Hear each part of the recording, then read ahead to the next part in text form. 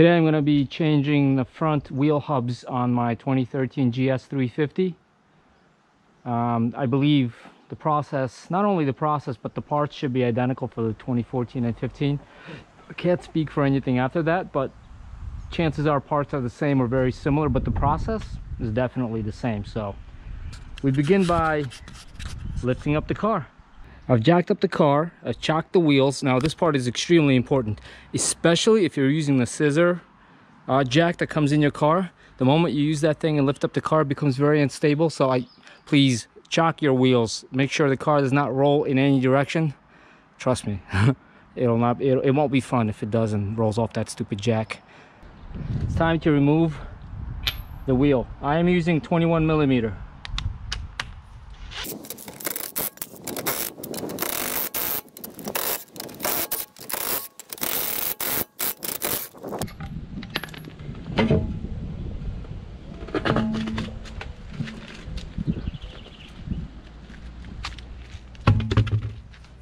Next step is to remove the caliper. We are going to remove the caliper and hang it up so that it's not held, so it's held together by the brake line. Make sure there's no stress on the brake line. So the moment you remove the two bolts holding the caliper, you have to hang it using a string, a wire, anything. Hang it, make sure it's suspended and its weight is not being carried by that brake line. So that's the next step. For that, we're going to use a 17 millimeter. Now there are two bolts holding this thing in. On the other side, on the inside, approximately here and here on the other side. I suggest you use an impact or a breaker bar because these things do tend to get seized.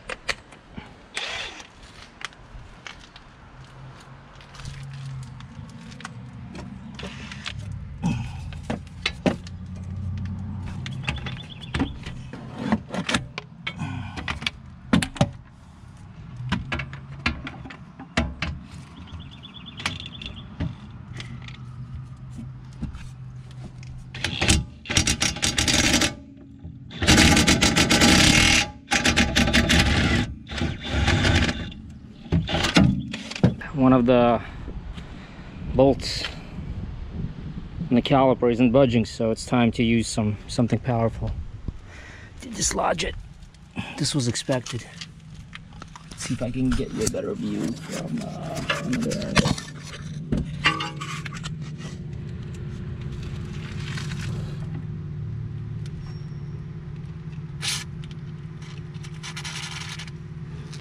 All right, so I managed to get the second bolt off, 17 millimeter. Having something like this to loosen it up really helps, but obviously having the right equipment is more important. So having this really large impact, does the job. You lift the car high enough, you angle that impact back there, and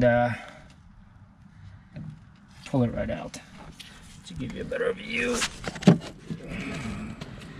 two holes, one right here, one below. That's what I removed. All right, so I've hung the caliper on a string off the spring, however you want to do it. Just make sure it's hanging. So the moment you want to do the bolt holding the caliper, all you got to do is slide it out. It literally slides out because it grabs the rotor. So the moment those two bolts are out, just slide it out, string it, and hang it. This is the view from the top of the wheel well. So now I have the rotor. I gotta remove it. As far as I know, it's not held by any bolts, so all I gotta do is bang it from this side. Hopefully to dislodge it, it'll just freaking fall off. Should be fairly easy. So I managed to dislodge the rotor by taking this beautiful hammer and banging it around the perimeter. By banging the perimeter, you're sending vibrations and are detaching all that grime that's built up. So I'm gonna take the rotor and simply slide it off. So the next step will be to take a large impact piece and open this nut. Now, as you can see, there's a little indentation. You're gonna have to bang it out. It's indented specifically so the nut never comes loose. So I'm gonna take a screwdriver, bang out this indentation, put a impact piece on it, and undo it, open it up. This will free the wheel hub from the actual axle. Now, case in point, this is an all-wheel drive model, which means every single wheel will have an axle going to it, which, you know, will spin the rotor. If you have a model that is not a four-wheel drive, two of your wheels, I don't remember whether front or rear, will not have an axle, so it'll be far easier. All you have to do is remove the 4 bolts back there holding the actual hub to the knuckle and be done with it. But with the all-wheel drive model, every single wheel will have the axle going through it. Let's dislodge this.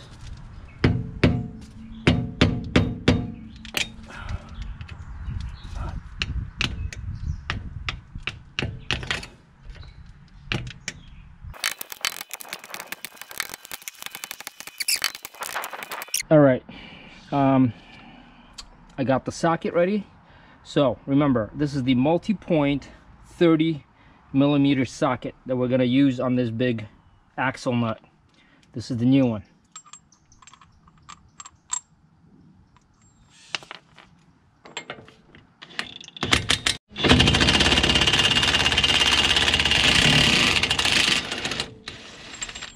Now that I've removed the axle nut, it is time to remove the 4 bolt holding the actual hub. 1, 2, 3, and 4.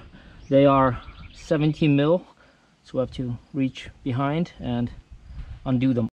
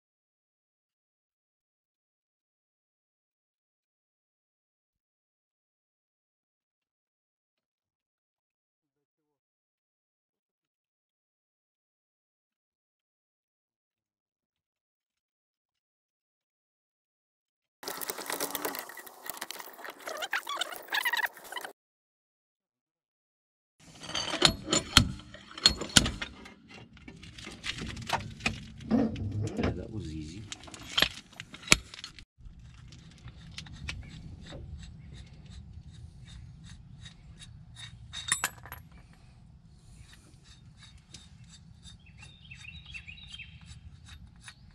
All right, so with the right tools, everything comes out fairly easy, despite the fact that everything was seized and I had to apply a nutcracker on this hub for, you know, quite a while. But whether you get this or something similar is irrelevant. You need a breaker fluid, and that's extremely important. So one tip, make sure you rotate your steering wheel from time to time to get access and clearance to the bolts, because when the wheel is, you know, facing straight, you will not be able to access both of these nuts. So what I did was turn it one way, pop these 2 off, then turn the wheel to the right and pop these 2 off. Used big drill, big impact, and then a small one to finish the job. However, if you don't have one, you can still use a breaker bar. I suggest you get a breaker bar. It's going to be a pain in the butt, because after all, the breaker bar goes in here and has to have enough clearance to exit the wheel well, and you can press on it. You can do it. It'll be hard. I once changed wheel hubs on my BMW. It took me 5 hours to change the front ones because I was using the breaker bars, but I did it. So nevertheless, I suggest you spend the money and get an impact. It'll make your life so much easier. Now, the actual hub, I've driven on it last week, and thank God I put the car in storage, because right now the wheel with on the hub is just like sliding up and down. You know, it's moving around a lot, and that's dangerous. The wheel can come off. So this hub is dead. It is toast. It is completely bad. The replacement I'm using is a Moog. These are not expensive, about 150 each. So we'll see how this bad boy holds up.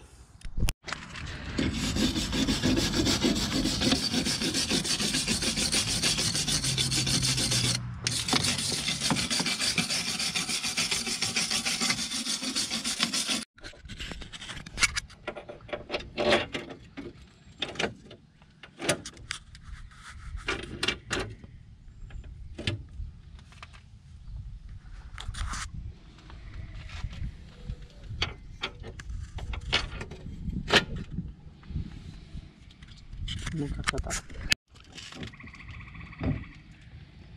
Угу.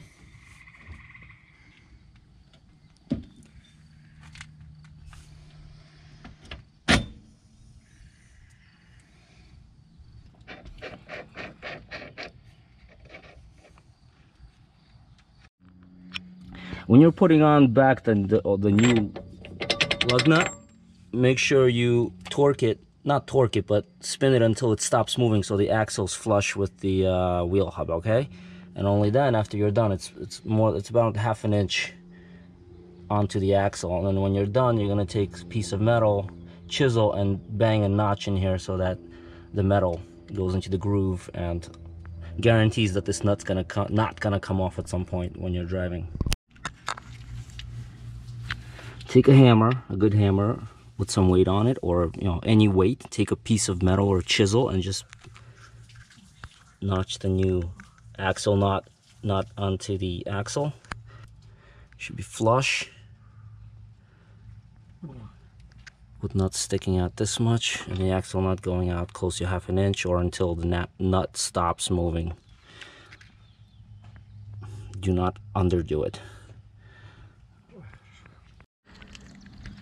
All right, so the wheel's back on, and I'm about to go and test drive this thing to make sure we did it right and that there's no knocks or sounds or noises. So this is very important to do. Obviously, when you get in the car, start off slowly, make sure that this thing is quiet, that there's no unusual noises coming from it, and then as you slowly gain speed, continue monitoring for sound. Make sure the steering wheel doesn't shake, that it doesn't sway to any one side, although it might, because alignment might be thrown off a little bit. But bottom line is this: when you replace the hub, when you start driving, you should feel like the car is performing much better.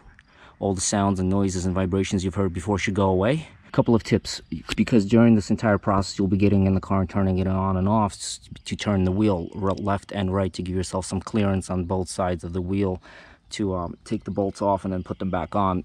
You're going to be probably pressing the brakes a few times. The moment you press those brakes, your caliper, which is going to be hanging, is going to squeeze, right? That's natural. And to unsqueeze it, you're going to have to you're going to have to unsqueeze it back to give it enough clearance so that you can put it right back on the rotor. So use a long, thick screwdriver or some sort of a long or even a breaker bar.